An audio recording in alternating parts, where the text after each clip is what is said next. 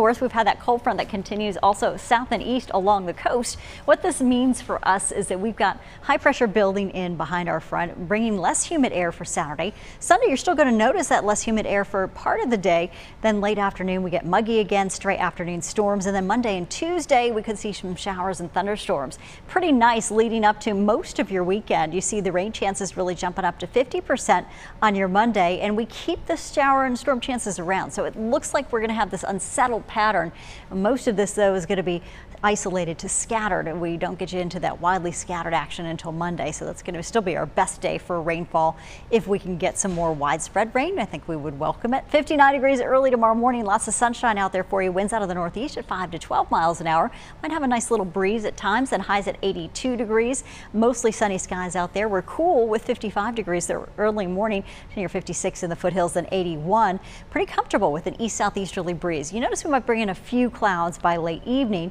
Mountains, it's less humid. It's going to feel fantastic out there. You combine that with the low 70s. You might actually be grabbing an extra layer as you start out at 50 degrees tomorrow morning. Some upper 40s, maybe not unheard of out in the mountain valleys. So looking good there. Here's that front. It is stretched out down to the south, and those passing showers today mostly confined to Patrick County near Stewart area, and a few sprinkles that rolled through northern Stokes as well as Surrey counties and Wilkes too. We had some showers middle of the day. 70 degrees though in Greensboro, 67 Winston-Salem, and we are doing well everywhere for early tomorrow morning. This summer has been really warm. It's been the warmest summer since 1993, at least so far, based on all those 90s we've seen and been racking up in the middle of August now. We've got 78.3 for that average summer high starting out on June 1st. Pollen counts today have been moderate for weeds. So if you notice you're maybe sniffling a little bit or sneezing, it could be the weeds that have come up. We expect to see lower counts tomorrow, but by Sunday we're right back to dealing with moderate weed counts. This is the time of the year that we typically deal with that. We also have dry air after all of the rain kind of missed a lot of spots across the triad. We've got high danger for folks. In fact, the Winston-Salem airport has not recorded a lot of rain this month.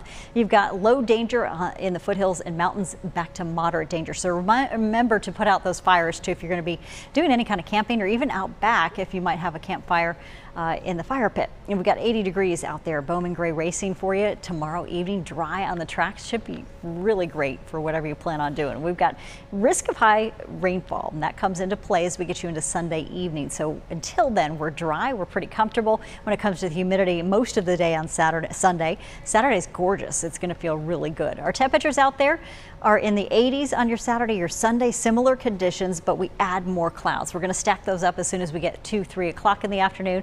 We increase also the shower and storm chances, although some of this may not make it to the ground, at least initially. We're going to be very dry, and it may take a little while to get those shower and storm chances going. By Sunday night into Monday morning, we may have a few waves to make for a wet morning commute on Monday. Temperatures are still mild in the low to mid 60s and a little bit below normal, it looks like right now. Shower and storm chances are in the mix for Monday, Tuesday, and most of next week. We'll have a slight possibility of 1 or 2 showers, just an unsettled pattern, but keeping us in those low 80s. That's below normal. We love this weekend though. It's looking great.